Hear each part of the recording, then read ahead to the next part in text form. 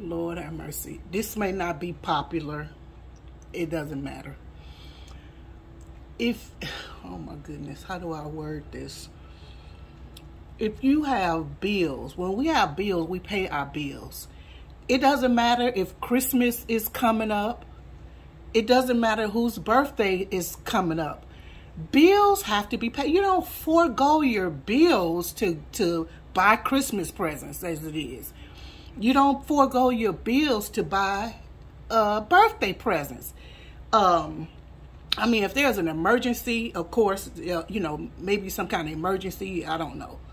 But we don't forego our bills. If we have made a commitment to pay our bills, we should pay to commercial.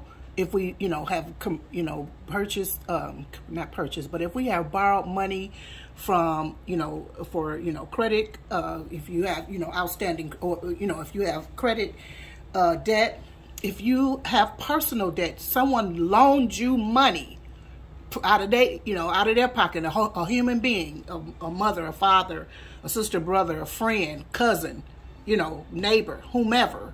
If someone loaned you money, entrusted you with something, and you said that you would be paying them back at a certain time, please pay them back. Make that sacrifice and have some integrity and pay that person back.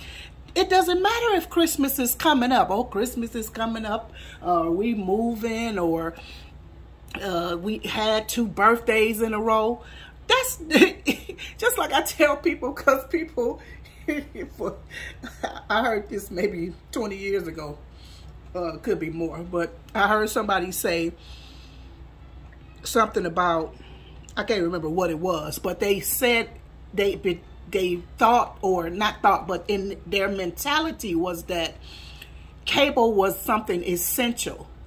Cable, or, you know, entertainment is not essential. If you don't have the money to pay a cable bill, you should not have a cable bill. You should not have cable, or whatever you call these, whatever it's called now. I don't know if it's even still called cable. I'm so old. But nonetheless, and you know, I mean, if having gas, you know, heating your home, that's essential to have. Especially in the winter time, it's essential to have air conditioning, depending on where you live. It's essential to have air conditioning, depending on where you live and maybe your health, and et cetera, et cetera, et cetera. Having air conditioning or window air conditioners are good. Having electricity, of course, that's essential. Having clean running water in the home is essential to have and pay for. Even sometimes insurance, it depends, you know. Even having transportation is not essential. You know, having personal transportation, especially when you have public transportation in your city or your town. So having a vehicle, paying a note on a car, maintenance, because you got to think about that, because a lot of people, they'll run and get an automobile. You got to think about having an automobile. You got to have a note on that car. You got to pay every month. Otherwise, there's something called repo. Yes. Then there's something called insurance. Most cities, you must have. It's mandatory to have insurance of some type on the vehicle. So you need that. Then there's maintenance. You got to do maintenance on the car. You need oil changes. You need, you need maintenance done on the car. You also need the fuel for the car. Fuel. You need gas. That costs a lot. And right now, gas is like $5. In certain states. I think everybody is around $3 to $5 or something like that. So that is a major expense. And then oil, because again, I said oil changes, but in between time, you still might want to, you maintain your own car. You might be putting oil in it, you know, oil, transmission fluid, brake fluid, what's the cleaner for the windows, window cleaner or whatever. I mean, there's certain, you know, things you need. Car washes, because a car wash is good, although you can wash your own car in your own yard or whatever. But a car wash is good. That's part of maintenance. Keeping the car looking nice and keeping it clean inside and out is good. But that's still, again, I mean, you got to look at that as expenses, because a lot of people, like I said, they'll grab, run and get a car, but you got to count all the costs and weigh everything out prior to getting that car. Because again, you borrowed money, I mean, you paying a note, plus you may have borrowed money for a down payment from somebody, so you got to be paying that back.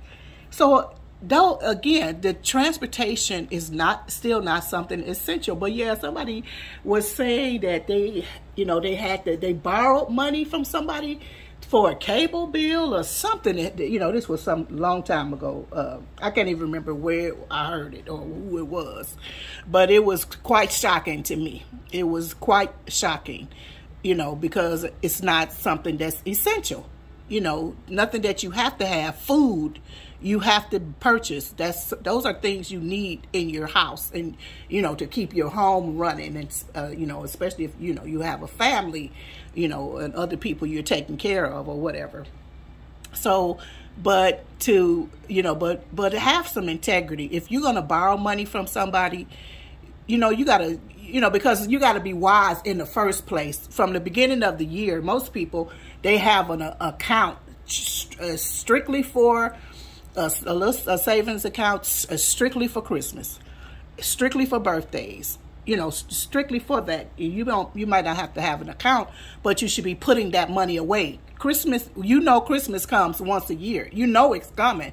So if you know it's coming, you have to prepare for it. You should already be putting something away so that when November or October comes, you can purchase, you know, the gifts that you need to purchase. No sweat, because what? You've already saved the money. But please, dear heart, please, beloved, have some integrity, some dignity, and wisdom, because that's the principal thing. And in all you're getting, get understanding. You know, don't promise somebody, don't borrow money from someone promising that you're going to pay it back, and then you don't pay it back. And especially you don't pay it back because of Christmas and birthdays, because that is very low life. And in the immortal words of, no, I better not say that. I better not say that. But you know, and